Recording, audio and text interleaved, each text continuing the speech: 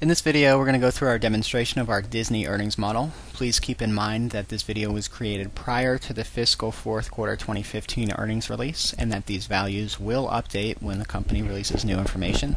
So please check our website, gutenbergresearch.com, for the latest updates. The structure of our model here is consistent with our other companies. In the upper left-hand corner, we have our color legend, which indicates any place that you see a blue cell. Those represent our estimates. Purple cells represent company guidance, if it's given, and orange cells represent consensus estimates. Below that, we have a quick summary of our final share valuation, so our 12-month target value based on a price-earnings ratio, based on a discounted cash flow approach, and based on a 50% weighting of those two. Below that is the income statement. And then we have a segment details, balance sheet, cash flow statement, multiple valuation section, and a discounted valuation section. So if we collapse those and move back up to the income statement, you can also see that we have some columns shaded in dark gray. Those represent the historic values, and those come from the company's SEC filings. And then the light gray represents estimates for future periods. So from there, we can freeze the cells and start working through. So how do we build the income statement? Well, what we do is we divide out the segment details, and Disney has a number of segments. So you'll see down here you have cable network segment, broadcasting, parks and resorts, studio, consumer, interactive, and then from there we have some ratios and non-GAAP adjustment details. So if we take the first one, cable network segment, you can see each one of these are calculated the same way, so we'll just start with one. The total revenue for cable networks is based on a growth rate, so we apply a quarter-over-quarter growth rate to come back to the total revenue for networks. Then we apply a operating income margin to that revenue number to come back to our operating income. And then we have the CapEx as a percentage of net income, or I'm sorry, as a percentage of revenue, and depreciation also as a percentage of revenue. So once we do that for each one of these segments, we can get back to the total income statement, which we'll go through now. So our total revenue line item is simply the sum of the services and the products. Now, the breakdown between service and products is a little bit more difficult to do on a segment basis. So what we do is we take our total sum of the revenue for the segments, and then we just apply a simple percentage that we've seen in the historic results. So we've seen about 80% of the revenue coming from services and about 20% from products, and that's what you see up here. So obviously some of the segments are not going to have that split. In fact, some don't even have the products, but that's just a simplistic approach here. So you can see up here in the revenue line item that we've got the sum of everything that we have going on in our segment details. So we have the cable network revenue, broadcasting revenue,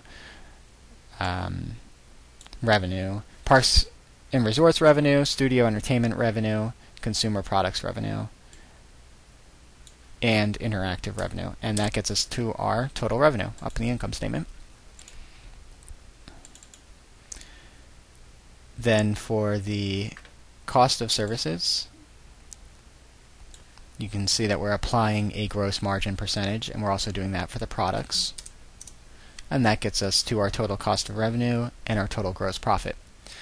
Then we have our operating expense line items, so SG&A and depreciation and amortization.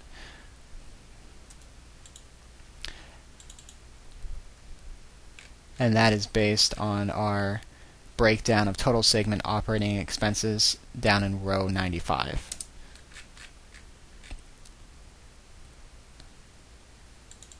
So you can see that that's just taking the operating margin in each one of the segments, applying it to the revenue, and then subtracting it out to back into what the operating expenses are. So that gets us to our operating income We have a section for other income and expenses, interest income, which is right here, and then equity in income of investees, which we're essentially just setting equal to last quarter's equity and income of investees. Gets us to our income before taxes. We apply an effective tax rate to that to come to our net income on a GAAP basis. And then if we have any non-GAAP adjustments, we would put them in there. Once we divide out our total income, net income, by the shares outstanding, we get back to our diluted EPS. So you can see that our model is configured to meet the consensus estimates for the top line and bottom line earnings numbers for the next 12 months and also for 2016 full fiscal year. So now that you have an understanding for how the model is built, you could think about how you might want to use it to project out what the earnings could be under some different scenarios. So let's go to the cable networks.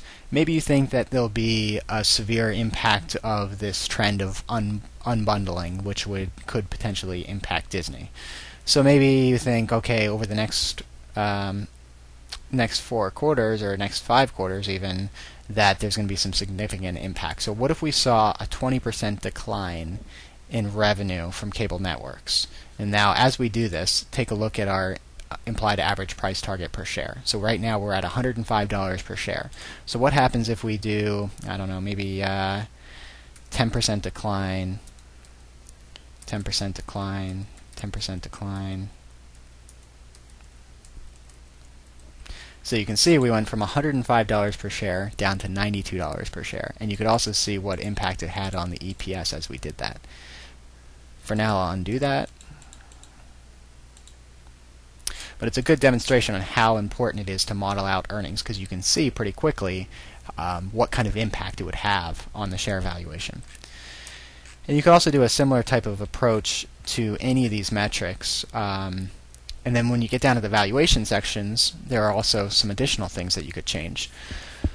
For the multiple that we apply to the earnings, what we're essentially doing here is we take the average close price. So we take the close price at the end of the day for each day in the last 3 months, and we subtract from that the net cash. In this case, Disney actually has a net debt balance per share.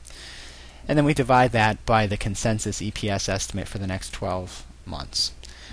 So that gets us to a 12-month average of about 21 times earnings, next 12-month earnings, a high of 23 times, and a low of 18 times. And we apply the average here. So then if you click on the valuation cell, you can see all we're doing is taking the EPS from our income statement for the next 4 quarters. So here, here, here, and here. We're adding that together. We're multiplying it by the price earnings ratio, and we are subtracting out the net debt per share. Now for the discounted cash flow valuation,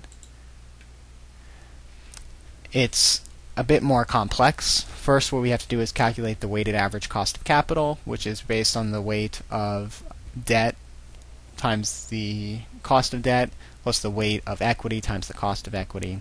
And we're using that discount rate for each one of the 5 cash flows in our stage 1, which is the next 5-year period. And then we're also using it in the discount rate for the terminal value, which is essentially a perpetuity equation. If you'd like additional details on how this works, please visit our website, gutenbergresearch.com, or our YouTube channel where we have a video describing that process. And if you'd like to download this model, please visit our website, click on the model store, scroll down to Disney, and click the Buy It Now button. Thanks for watching.